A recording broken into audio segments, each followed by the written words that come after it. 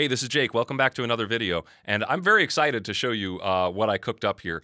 Long story short, we're talking about composition today, but we're talking about composing in a pretty unorthodox manner. What I wrote here isn't something I can normally write, and the only reason I was able to write it is because I consulted something that humans cannot do, and humans cannot be random. Truly. It's not built into our brains. So I decided to consult something that actually is random, and that's the number pi. So how did I use the number pi to help me make random rhythms? Well, in the last lesson, I gave you a chart of 16 different rhythm patterns. Those were every different variation of 16th note and 16th note rests that fit into one beat.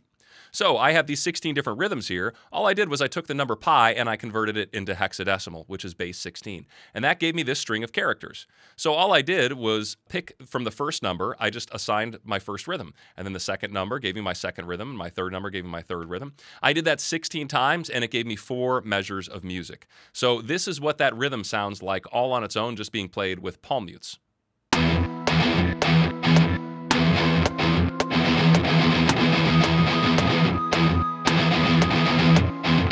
So that's not a very intuitive rhythm. I really had to hear it a few times before I was able to play it. But the next step was to program in that rhythm to a kick drum on Reason.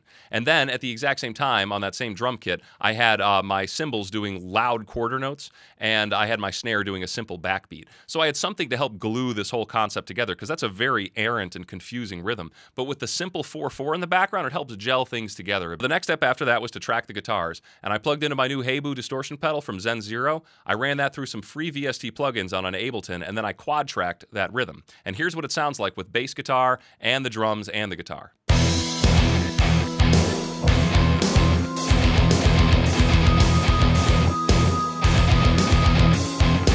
So after that, I had the option to not rest things, all right? And in the last lesson, I gave you everything with rests. Well, here's this rhythm without writing in the rests. Here it is just writing it out how I normally would write it out, and you can actually hear me performing it this exact same way.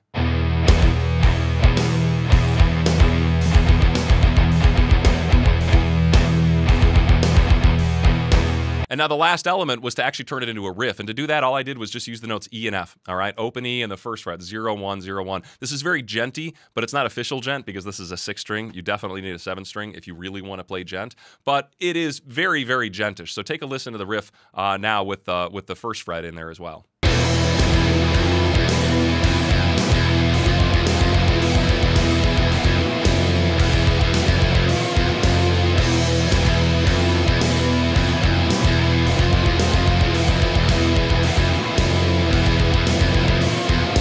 So I wasn't done just yet. I had this weird thing, but I wanted to turn it into more of my kind of music, and I wanted to make it weird, so I picked one of the weirder scales I know, which is the Byzantine scale. You can think of it as Phrygian dominant, but with just a sharp 7 instead of a flatted 7.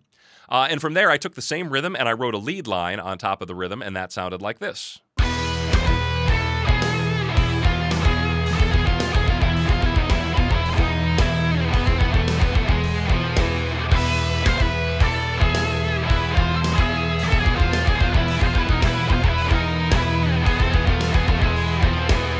So I'll be honest with you, when I first started getting into this project, I had no idea what things were going to sound like, and I was very pleasantly surprised by the time things worked out. There's no way I could have written this just by sitting down with my guitar and coming up with rhythms. And that's the power of consulting these strange writing techniques.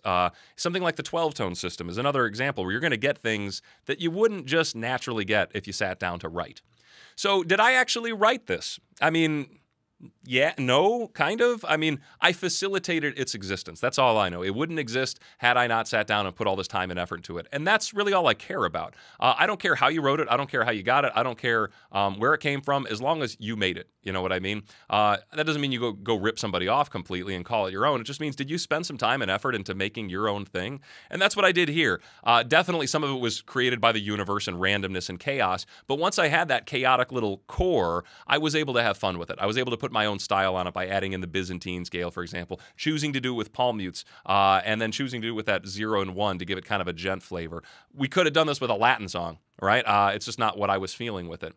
So when you decide to do something silly like this, like let the stars literally point you to what note you're going to play, you do have to do some massaging to get things to sound musical. And I tried to do that with this example. I tried to make it sound musical and also to be weird at the same time. So I don't know. I think I succeeded in this case. What will I do with this riff? Who knows? Maybe we put it into an actual song here one of these days. But for right now, I just wanted to really demonstrate to you the power of consulting numbers when you are writing riffs. And something as simple as what I did here. There's a million variations you could have done. You didn't have to pick pi. You could have picked the golden ratio. My rhythm would sound totally different if my chart was arranged in a different order. So there is just a million variables that led this song to sound this way. And I hope you get a kick out of it, and I hope you enjoyed listening to it. So if you enjoy videos like this, please subscribe, leave a comment below, and like, and I will maybe do something else in the future like this.